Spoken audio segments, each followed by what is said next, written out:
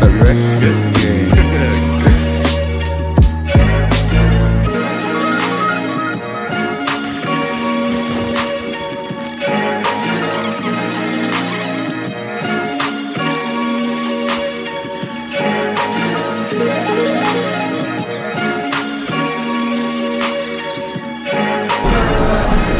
What's going on, guys? Welcome to my channel.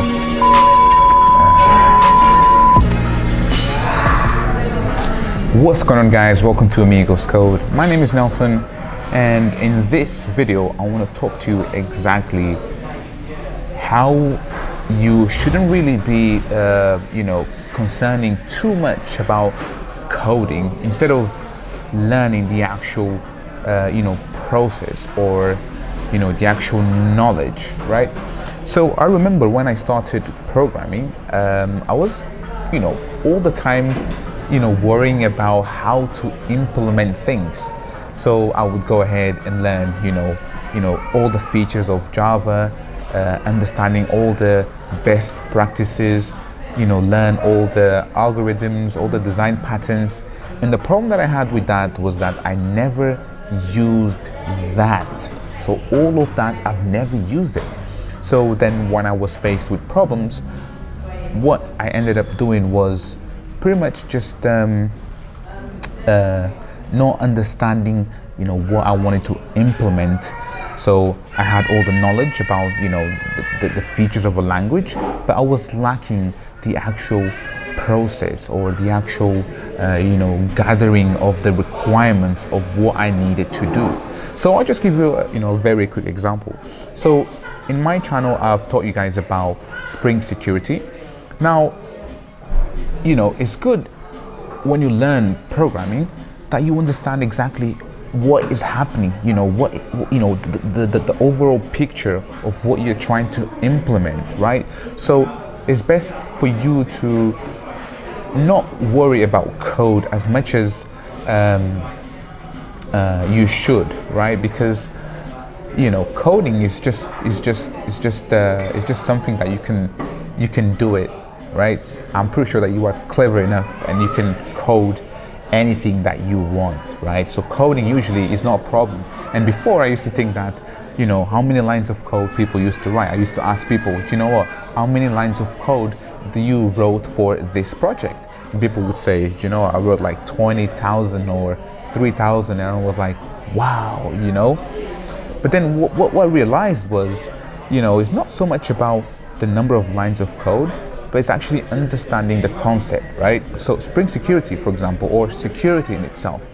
Do you know exactly how basic auth works? Do you know JWT? Do you know OAuth? What is the difference between them? So if you know how it works, right, the actual concept, then taking that and putting it into code will be very, very, very easy.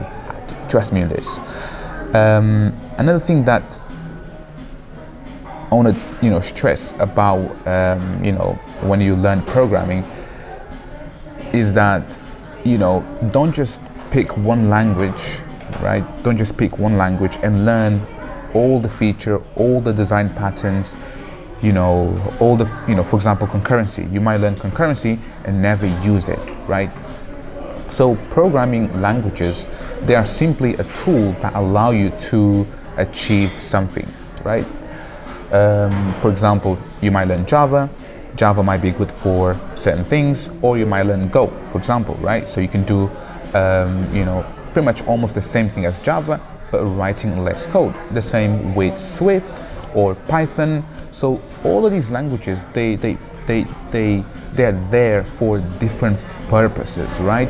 And to be honest, once you learn one language, then the rest of the languages will be very, very easy for you to pick up, I'm pretty sure.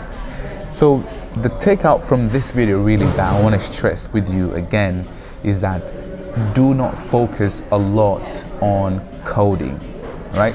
Try and understand what you're trying to achieve, or what you're trying to solve, what are the different parts, what are the different puzzles that you need to put together, because programming is about that, right?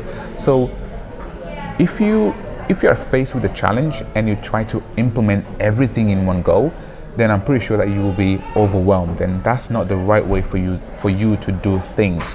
What you should be doing is to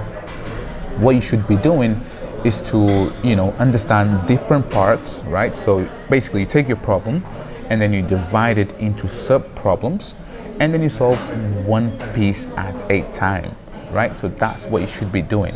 So if you understand, the domain, and then you split, the problem into little parts, and then you tackle one by one, that way it will be much easier for you to achieve what you're trying to solve.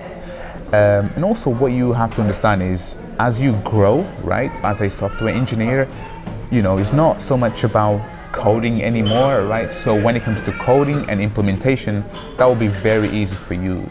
So you'll be actually looking, for example, reading the documentation that, what you're trying to solve. So for example, if you are using someone else's API, or you're trying to integrate with their systems, do you understand the documentation, right?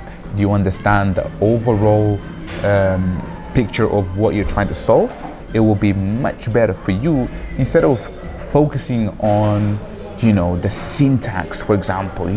Should I be using private? Should I be using final? Should I have interfaces? Should I, how I'm going to structure the project, so on and so forth.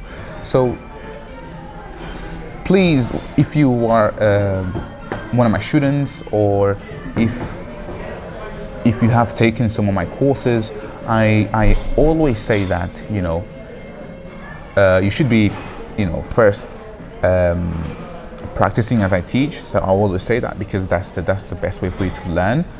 But also understand the problem, right? Don't just try and learn the code and then take that same piece of code and then changing it according to your needs. That's not going to work, and that way you won't learn anything. I can guarantee you won't learn as much as if you are understanding the full concept, which is much more beneficial for you, because coding, as I said, is just a tool. Like programming languages is simply a tool that allow you to solve a particular problem.